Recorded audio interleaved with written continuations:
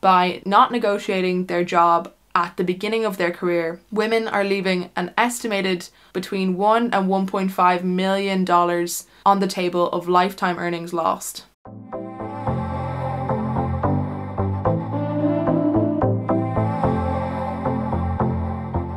Today's video is sponsored by RORA. All of their information will be linked down below. Hello everyone and happy International Women's Day! In case you didn't know, it's Tuesday, March 8th, which is International Women's Day, and I can't think of a better topic for today's video than adding some much needed transparency to the void that is post-PhD salary expectations, particularly for sort of STEM or computer science PhD graduates, since that's my research area, and in particular how the sponsor of today's video, RORA, can help you negotiate that salary up by tens, possibly even hundreds of thousands of dollars. I could not imagine a better sponsor for today's video than RORA, who were named one of Forbes 2021 social impact companies for their work fighting the gendered and racial pay gap. I am so excited for today's video to talk about this. I think the topic of today's video is really super important, and if you all could help me out by trying to get this message to as many people as possible by giving this video a thumbs up or commenting or sharing this video, I would really appreciate it, because I think it is such an important topic. A lot of what I will be discussing is pretty relevant for any job hunt in any field, but I will especially be sort of talking about PhD graduates, especially computer science PhD graduates, since that is my area and I just know more about it. First of all, let's just have a quick look at, what the difference would be if this was a industry job compared to an academic job. So looking at academia, in Ireland at least, a lot of universities, especially the schools that are related to science, will be funded by some sort of research body, and these research bodies such as Science Foundation Ireland will have certain requirements that the school has to uphold in terms of equality, diversity and inclusion. That means that there is a lot more transparency coming about around the sort of hiring process, the promotion process and the salary expectations for different roles. Having those clear guidelines and transparency in the hiring and promotion and salaries is something that really helps ensure equality and helps to close that gendered pay gap. I personally know from receiving emails in my university, which is one of the things that they've done to add that transparency. They always share with all of the current staff any jobs that are coming up. So postdoc positions, any other positions, lecturing, everything like that, with the salary band for what is expected. So I know that I can expect somewhere between 38,000 and 45,000 euro per year if I was to go into a postdoc. And I'm not sure what the sort of range within that is about, like what actually constitutes that. So not sure, but I know that at least it will be around there. So salary expectations for a career in industry then are a lot less transparent.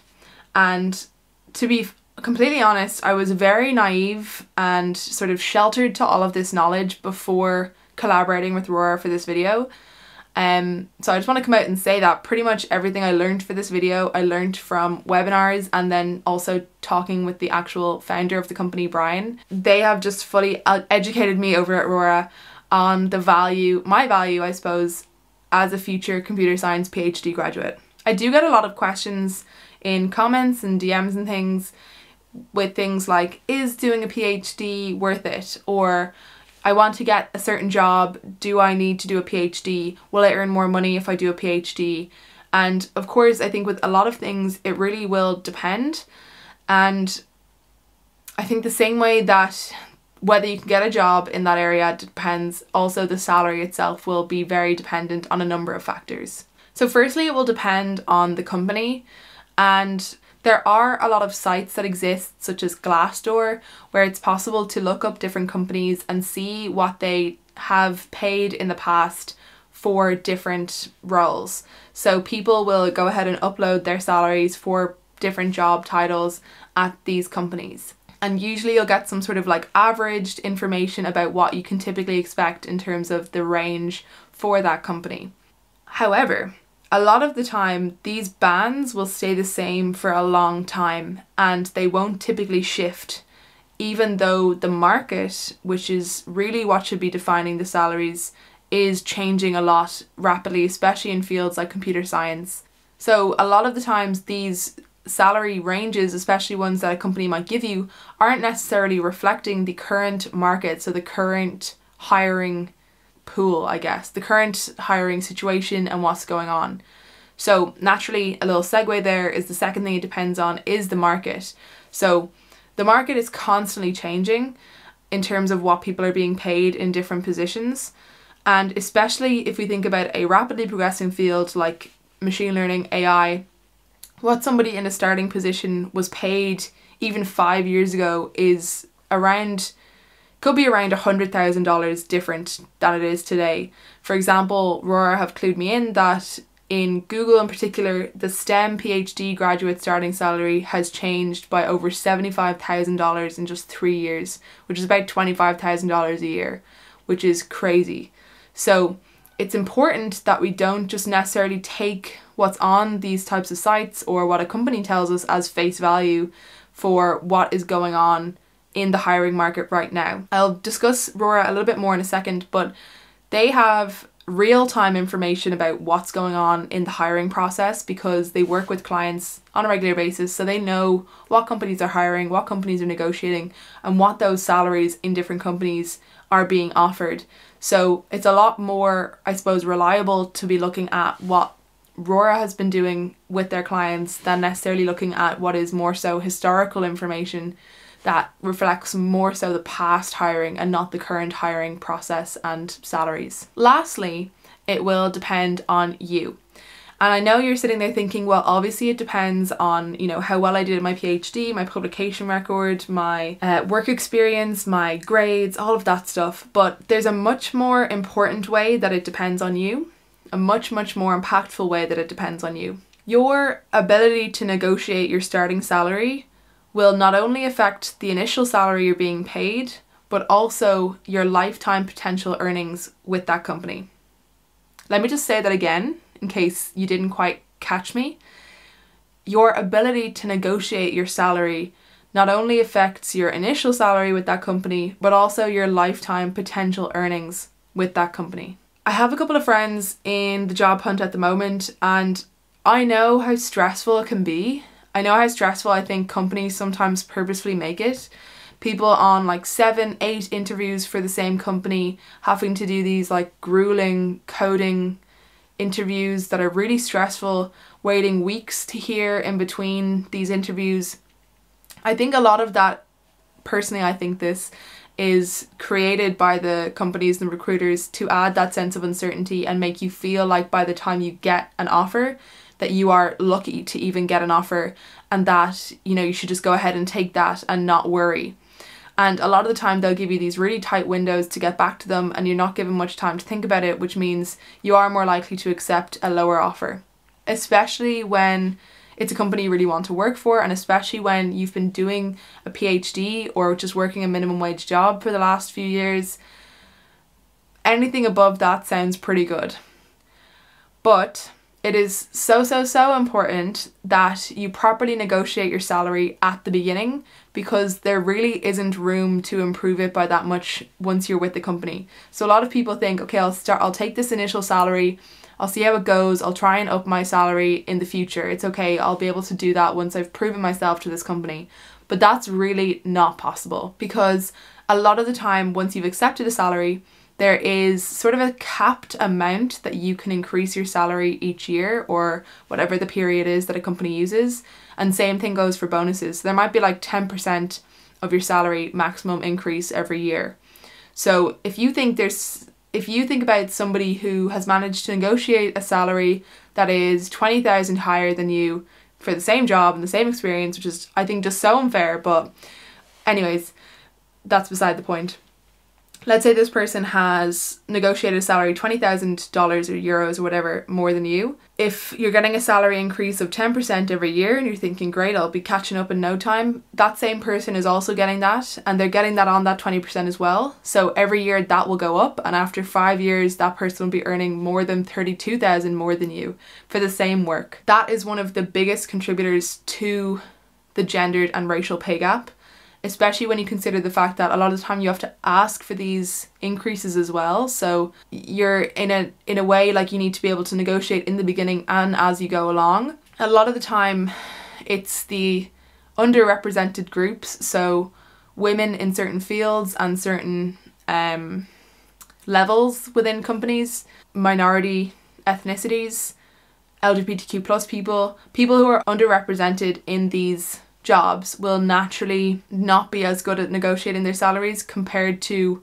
white cis males, especially in areas that are dominated by these people, such as technology. This is the most important time in the beginning to negotiate your salary, because that's when you have the most power to control what your long-term earnings with that company will be. Linda Babcock, who's head of the Decision Sciences Department at Carnegie Mellon, has done a study and found that by not negotiating their job at the beginning of their career, women are leaving an estimated between $1 and $1.5 million on the table of lifetime earnings lost.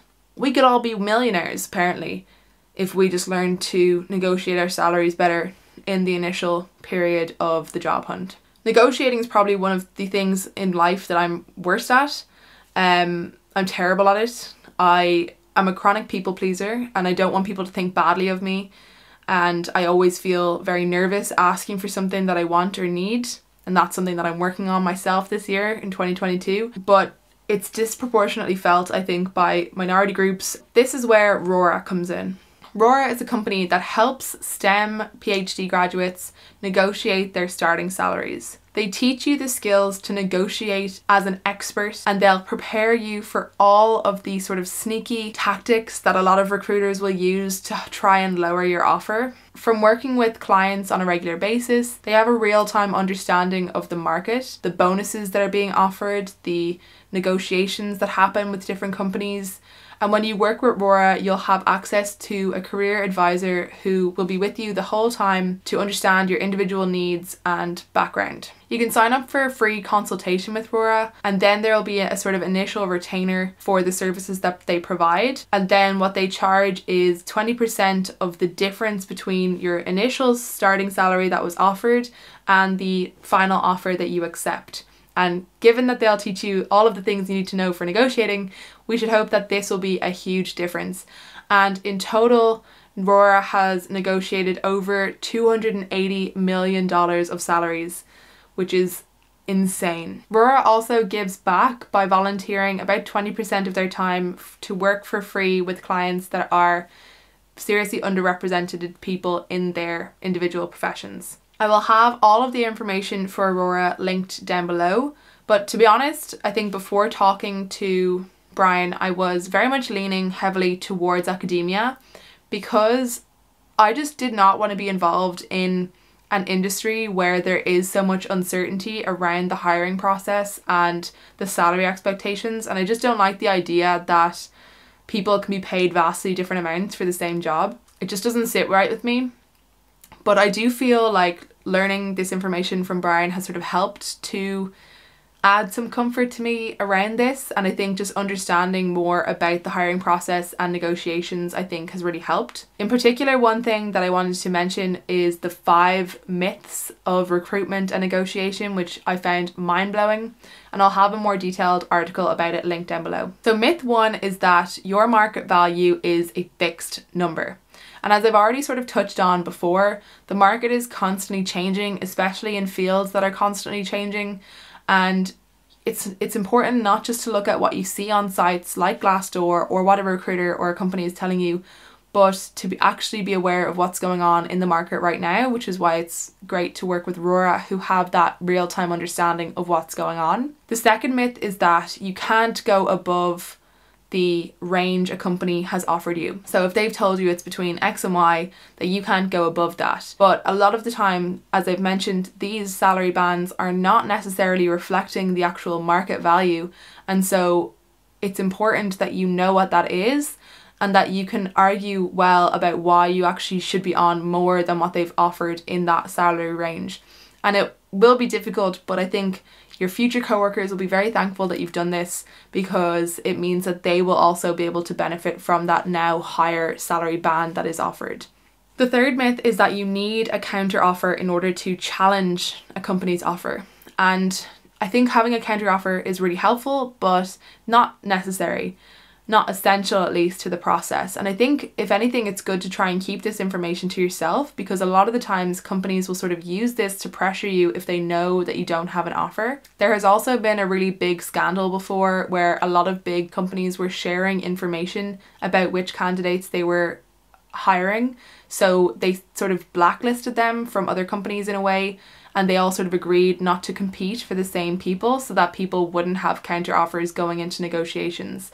So that's great. The fourth myth is that negotiating your salary means that you are not passionate about your work, which I think is really unfair. And if you're a PhD student, you get it, because whenever I talk about salaries, there's always somebody in the comments who says something like, "You're lucky to even be paid for your PhD." And yeah, sure, like I understand that, but I think it's also, if everybody had that opinion, we would all be working for free and nobody would have any money, and you wouldn't be able to afford a phone to comment that down below, you know? So I think it's possible to be passionate about something and also be paid well for it, especially when you're doing highly skilled work that you've been training for 9-10 years to do. I think it's only fair that you get paid well to do that work. And especially if you want to remain passionate about whatever it is you're doing, I think that will be very important. The last myth is that you can't ask for help with negotiations. And I think because I've sort of talked to people about this a little bit recently, I think a lot of people feel like it would be very extra over the top to work with a negotiation specialist, especially at this early stage of your career. A lot of people have said to me that they would feel like they could do it maybe at a higher level, but for an initial job that they feel like it's a bit much to be doing that. But as we know now, getting in early with your initial career choices, it could be a total of $1 million potentially that we're losing out by not doing this now. I do understand like a lot of people are afraid to ask for help, but you have to understand that all of these companies are working with specialists. These recruiters are trained by specialists to lower your offer, and you need somebody on your side to help to up that. Same way you have your PhD supervisor to help you out with anything that they're an expert on. The people at RORA are experts on negotiation, and that's what you really need in this, because you're not expected to be one, but they can help you become a much better negotiator. If you got to this point in the video, comment like that gender sign down below. I can't even think of what it is, but use that emoji down below if you got this far. To be honest, I still think that the corporate world is sketchy AF.